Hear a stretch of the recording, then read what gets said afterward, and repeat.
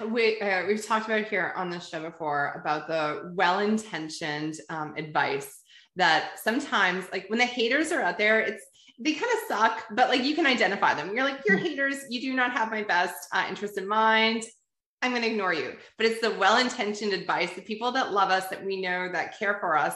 And sometimes they can be mentors as well, that we don't want to like disappoint, or we want to, not just that, just like take their advice and, when we're unsure, borrow it for ourselves. So it's interesting that that you should mention that, because I'm sure a lot of people may relate. Sometimes students, and it's interesting, who are in their undergrad will say to me, well, I'm an accounting major. I just started my 4th year. It's too late for me to do anything else. So part of our conversation is to just put a big exclamation there and say bullshit. It's not too late. It's never too late. And, when like, Jillian, I wish that when I had found out about you, I wish that, if we had been on BComm or something, like, I wish I would have reached out to you then. But if not, then I guess it's never too late, right? In the spirit. And so reaching out 10 years later and reconnecting, when I had a student about 6 months ago who said, I don't think I want to be an accountant. And she is somebody who met with me every Thursday morning during the pandemic, during her 4th year, to make sure she stayed on track. She was an A student. She wanted to remain as an A student in accounting. And then she said, Sam, I don't want to, be an accountant. I think I want to go to med school.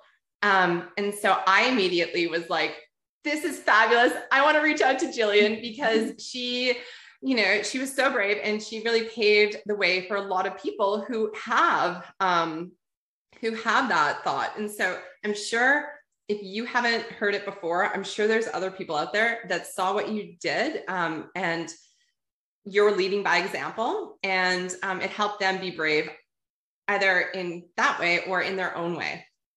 Yes, no, I think that, having someone that you can relate to, whether it's the same switch that I made or something similar, is super important, because yes, it was extremely scary and embarrassing. Like I felt like I had failed, because then everyone in like my MPAcc cohort, went on to write their exam. And at that point, like the statistics were, they looked at those, and like I was the person that didn't complete MPAcc to go off to write the UFE. So yeah, it was for probably about 2 years, I felt like I had done the wrong thing. And I was definitely a bit like embarrassed about it. And it was a super difficult decision to make. And it had financial consequences too. Like I had to pay back my firm for the payments for MPAcc. You had to go back to undergrad. If I recall, you moved from Calgary back to Saskatchewan. Yeah. Like this was not a light decision. And like in Calgary, you're surrounded by, 20 or 25 other people that are very much like, this is the way. And even in the firm, if you even said like, I don't think I want to be partner, it was like, oh, what are you doing? Let alone, like, I want to go do, something completely different. And so you say you felt embarrassed, and, every part of me now wants to be like, no, like you shouldn't. And I know, that you shouldn't, but that's how you felt at the time. And that is completely normal. Just like the 4th years, now we're like, maybe this isn't my path, like go explore. Like I've had students in the CPA program who went, and one lived in, San Francisco or San Diego for 2 years, training with the Canadian and US swim team.